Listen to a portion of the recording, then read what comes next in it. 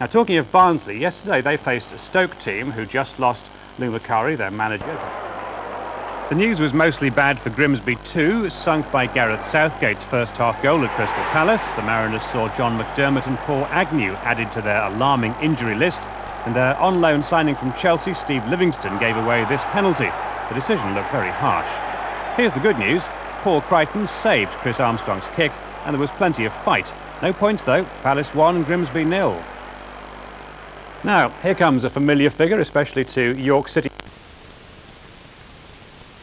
Exactly the time that it took San Marino to score against England, and incredibly, yesterday, 2 more 10-second goals. Watch out for one later in the programme, but here's Brendan with the first.